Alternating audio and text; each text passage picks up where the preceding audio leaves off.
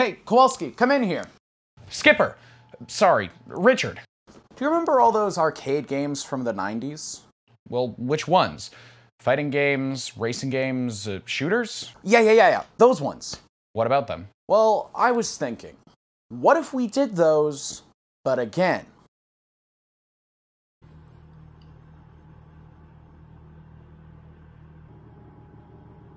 Look, I'm gonna need a little bit more than that. You know how those shooters will have you stop in place for a while and take down all the enemies before you can move on? Well, I was thinking, what if we have them do that, but with a bigger gun? So, an on-rails shooter, but without the rails. Yeah, but we give kids those big stationary guns. You mean turrets? Yeah, big shooty stands, whatever. Yeah, okay. We could add those to a few games.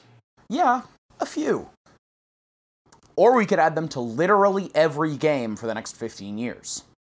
Sir, I don't think that's such a good idea. Well, it's done. I've ordered 500,000 big shooty stands. What?!